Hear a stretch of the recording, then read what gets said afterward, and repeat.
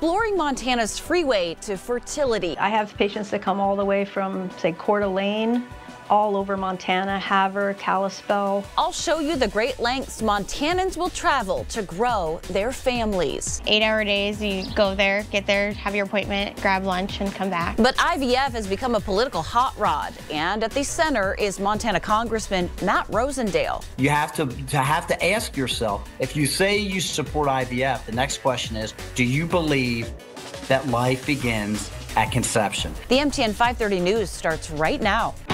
From Montana's news leader, this is the MTN 530 News. Good evening, everyone. Thanks for joining us on this Sunday evening. I'm Andrea Lutz. Fertility doctors across the nation are seeing a surge in IVF.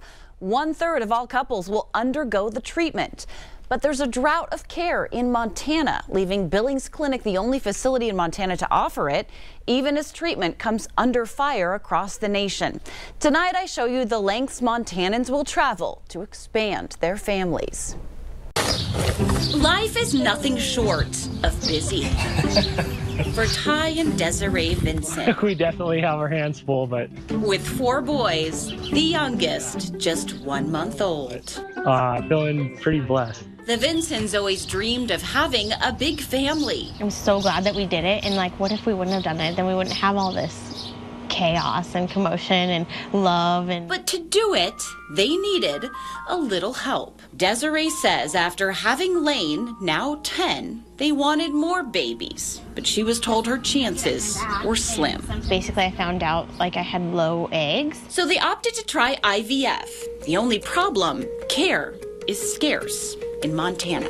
The Vincents knew if they were going to grow their family, they'd have to travel to do it, going all the way from Great Falls to Billings, some 200 miles away, to the only IVF clinic in the state. It meant that some days they were on the road for as much as 8 hours in order to get their miracle babies. 8-hour days, you go there, get there, have your appointment, grab lunch, and come back. Billings Clinic is the only facility in Montana to offer IVF. So the Vincents estimate they made the 440-mile round-trip trek to Billings 5 times over the course of a year and a half.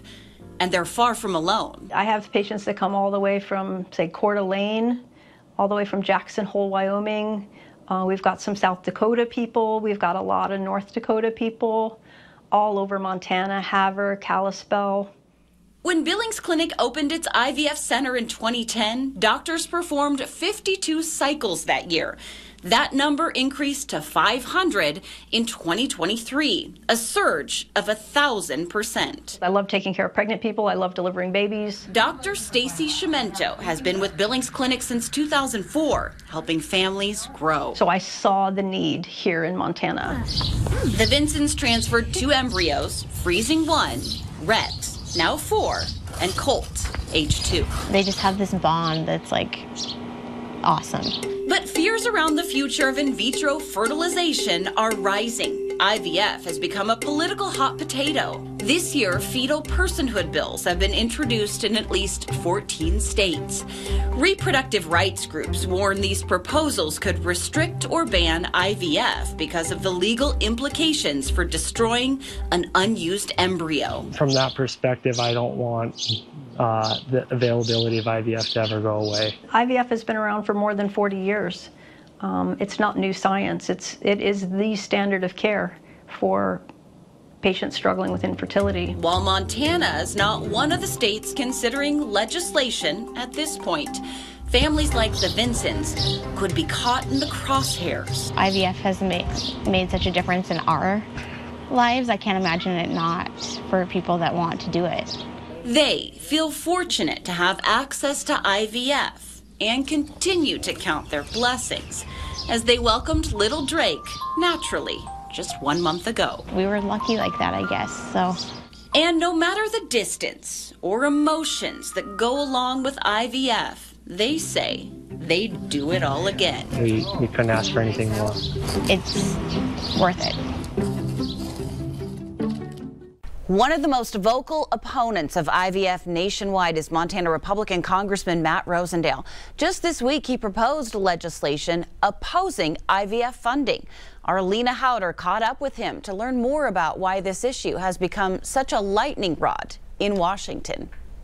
Billings Clinic is the only hospital in the state that offers in vitro fertilization. But if Montana Representative Matt Rosendale had his way, there wouldn't be any. He's become one of the most vocal critics of IVF in all of Congress. Walk the halls of Congress, and it can be difficult to determine exactly where lawmakers stand on some important issues. But there's no mistaking how Montana Congressman Matt Rosendale feels about in vitro fertilization. These posters are plastered all over the wall right outside his office. My heart aches for folks that are having problems conceiving children. It truly does.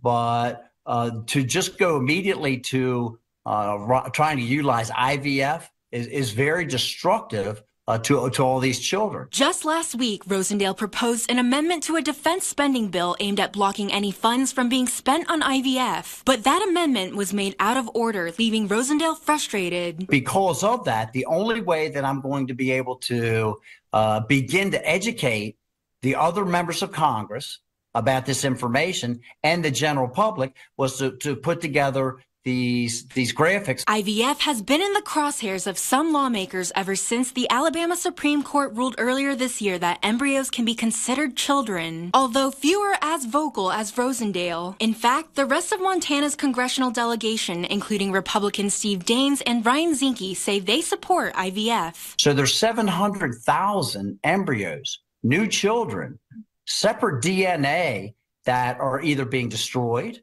that are being put into some kind of frozen state, or now we're learning could be having these ghastly experiments performed on them. We take it as a warning sign of what is to come throughout the country if we are not careful. Fatima Goss-Graves is the president of the National Women's Law Center and is among those sounding the alarm, worried about the wide-reaching implications of any legislation that limits IVF. It's going to leave more providers to not want to provide the care people actually want and need. It's going to leave providers to leave the state and the communities that need care altogether. But Rosendale says he will continue to propose amendments against the IVF process. And we still have an awful lot of children that would love to be adopted. Insisting the focus needs to be on the root of the problem, infertility, and speaking with experts on what he says could be solutions. They say that there are so many things that have caused infertility in both men and women, and they have a lot of things that they can do to assist them to bring their fertility levels back up so that many of them are able to conceive children without reverting to the IVF process. In Billings, Alina Howder, MTN News.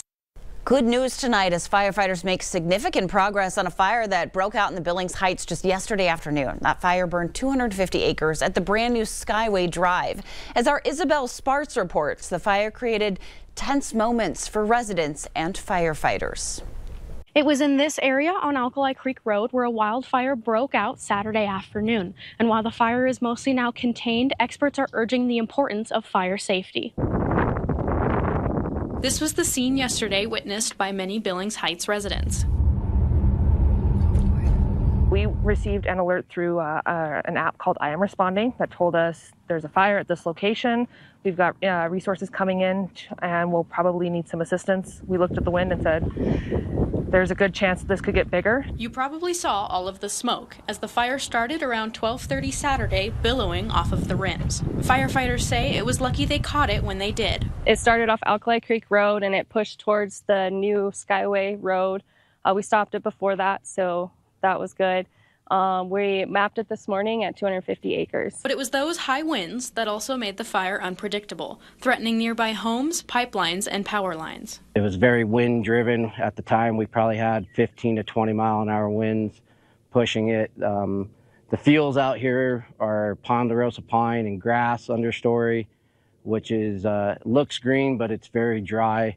A lot of dead fuel on the ground. But when fires break at this time of year, many come to the rescue to ensure no homes burned. So moving forward, officials will try to determine a cause. We're still looking into that, but our priority right now is to make sure the forward progress and the fire stays inside the perimeter. And now, stressing the importance of staying safe for the upcoming holiday. The burn permit system is turned off through July 8th. That's because we've got dry conditions, high winds, limited resources. We have had a number of fires in the area, so we want our firefighters to focus on those fires and reduce the potential for new fires to start on accident. Have fun, celebrate, you know, but be smart about it. Make sure you have a clear area if you're lighting fireworks off. If you're having campfires, make sure you have a tool and water to put them out. And, you know, enjoy the time, but, you know, respect nature. In Billings, Isabel Sparts, MTN News.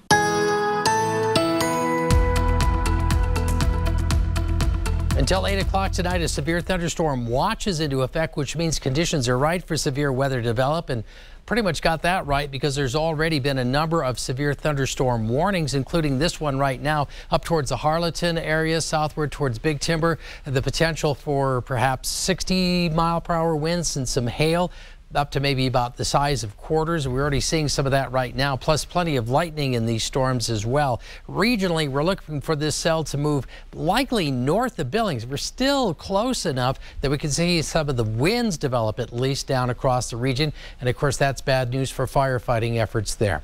Take a complete look at the forecast only for tonight for the rest of the week coming up in a few minutes. Still to come on the MTN 530 News on Q2. For the first time in 40 years, a new business is calling Lodgegrass home. We'll take you there. And later, always looking for a good deal, we're going to meet an app developer who hopes to bolster business in Billings. Stay with us.